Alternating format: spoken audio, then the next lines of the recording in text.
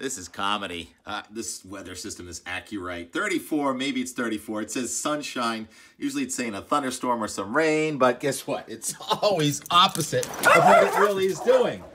This morning, we actually have a couple of snowflakes in the air. Can you see them, Rex?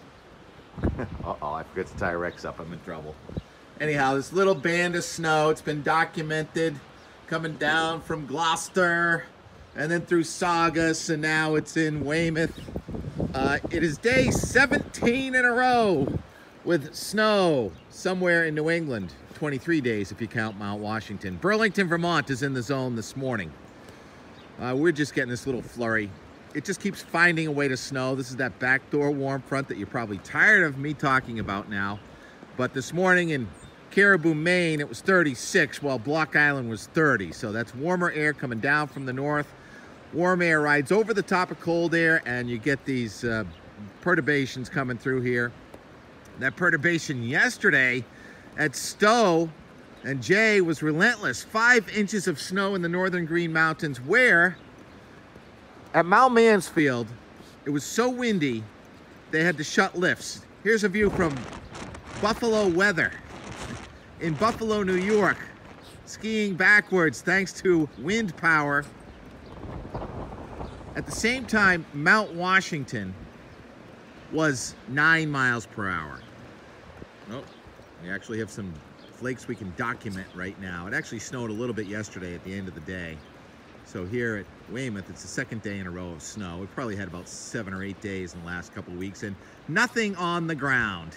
A lot of people don't complain when that happens. Let's look the other way. What's going on over here?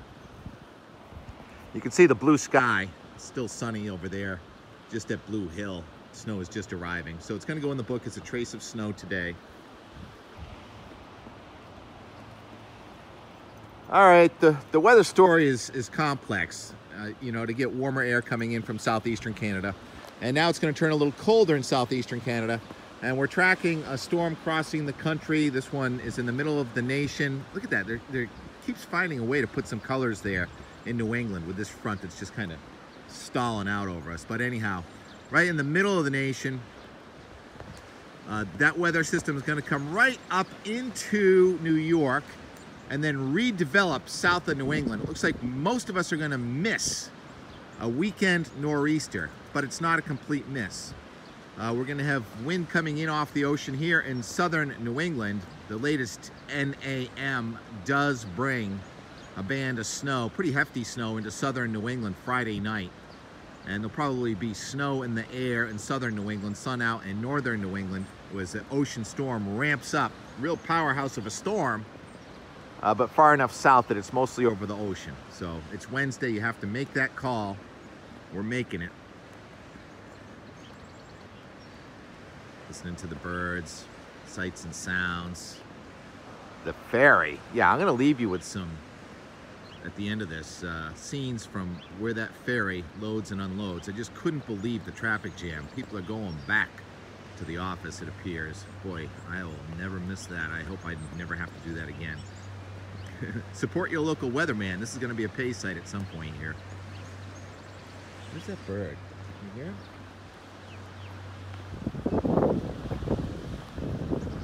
No, Tim, all we hear is wind. Sorry. But there's another storm brewing, and all the guidance agrees that there's going to be another storm coming in Monday.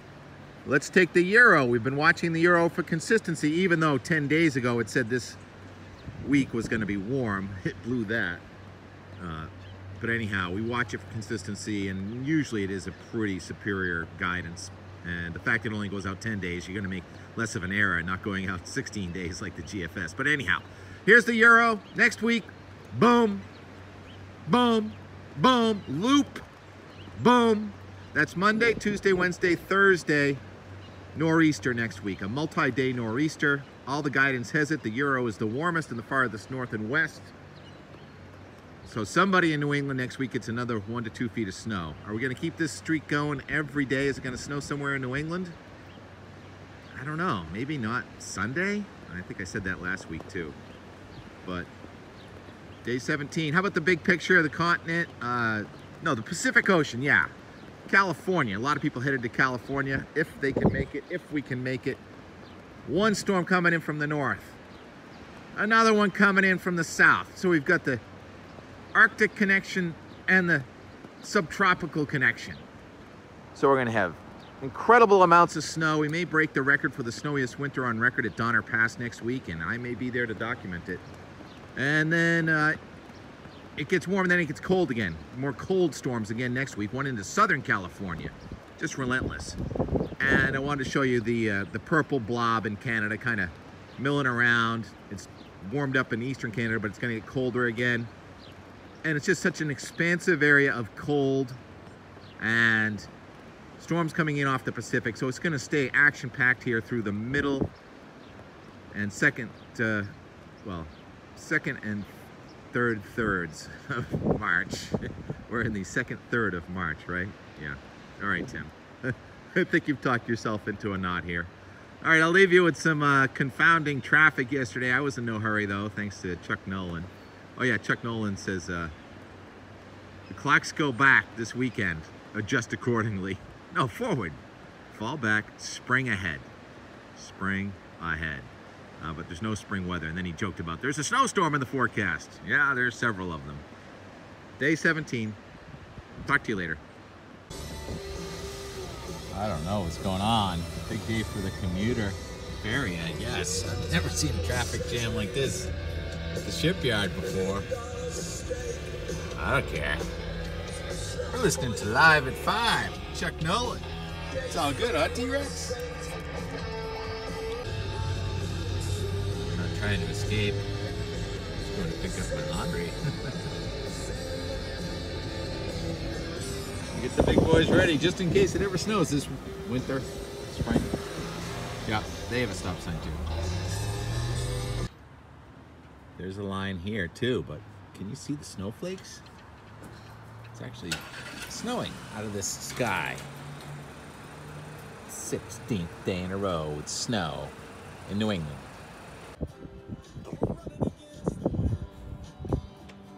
Say something? I heard something. It is most assuredly snowing here. Out of a barely cloudy sky. Hello. Haven't been to the dog park in a while. I prefer the warmer months.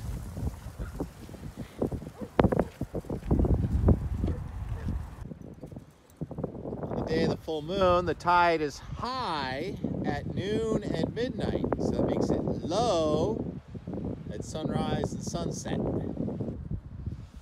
Brisk! Technically it's a warm front coming at us from the north, but we're on the cold side of the warm front. Millions of tiny snowflakes that you cannot even see. Just gonna take my word for it. That's radio podcast. There's actually some snow blowing on the road. Can you see it? Just click, listen, approve. No, you can't, can you? Ad on the air. It's a fast, cost-effective way to reach your customers wherever they're listening to the music.